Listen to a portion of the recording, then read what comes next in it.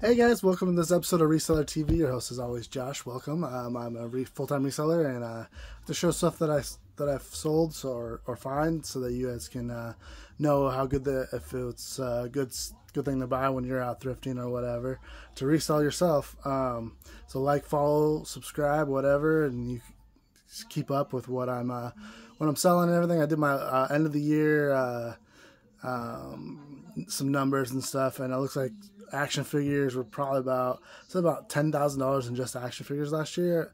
And then I did like $29,000 in storage units, and I started buying in May. So I'm gonna definitely keep up on that. There's gonna be another storage unit that I buy coming up this weekend. So look out for that. I'm gonna do a video on that. Lots of cool stuff to show you. I had 36 sales this weekend for 36 sales for $780, right around there. eBay, Etsy, Poshmark were my three. A couple bolos, a couple other things to maybe not look out for. I think I'll go over everything. My co-host today is Austin Powers. Yeah, baby. He sold for $10 on Etsy. Nothing crazy. He's just on a big. I buy lots of toys, so he'll go bundles of toys. So he's all profit. Anyways, let's get into that. Sold. Jeans are one of my worst selling things. These 7 jeans I got from the bins years ago. Finally sold for $12, I think. These were pretty. This is Victoria's Secret pants were given to me for free. They're sat for like 1 or 2 months. I had a lot of watches on them. I actually have I put the matching sweatshirt. I probably should have sold them together, but that's still for sale. But yeah, these sold for like $13. Another pair of jeans I got from a storage unit. They're plus size. They sold for $13. Not a terrible long for jeans, for me at least. Not terribly long. From a storage unit as well. This Andre by Unit sold for $14. And then Game Plan here sold for $8 on Etsy. It's a Peyton Manning, just a little newspaper type of deal. Phlebotomy handbook sold for $14 on Etsy. We got 2. Oh, here, I'll get this out of the way. This was $8. It's a beat up little VHS. Still sold for $8, all profit after fees and whatnot. Fire and Sea. This sold for $15. The Sports Illustrateds were $9 each. They were free to me. Someone paid $10 for not all of these are going, but these broken watch parts, $10 for those out of a storage unit. Another storage unit. This was $9 on Etsy. $10. Another storage unit. It's Gans pocket token.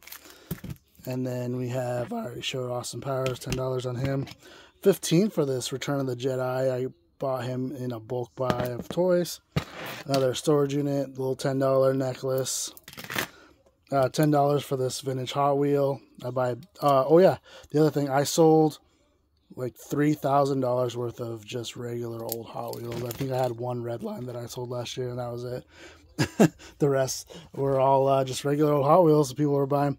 This Flat Out PC game sold for $14 on Etsy. This lot of little pirate figures sold for $15 on eBay. $15 on eBay for this Halloween Haunt Knott's Berry Farm button out of a storage unit. These are my most recent storage unit. These 2 computer figures sold for $10 each, 1 train and 1 dog. Let me pet that dog. And then we'll go over the 16 for this Pan-Am Slim. It's sat for, it's been sitting for quite a while. Glad to see that go. One of my longest tenured items, my Maryland Terrapins. Glad to see that go. Sold for like $15 or something. $20 for this. Not a great flip on that. That one sat for a while, and I actually paid like $10 for it. So not great on that one. This is another thing that I thought would sell for a little bit more. I think it sold for $23 on eBay. And then the best sale of the day is actually this for $117. It's a National Finals Rodeo wool vest. And then I got that from Goodwill up in northern Idaho.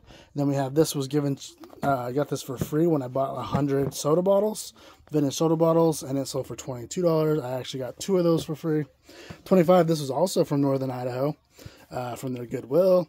$25, another thing from northern Idaho. These were $16 for these pencils I bought in a bulk line of Seattle Seahawks stuff.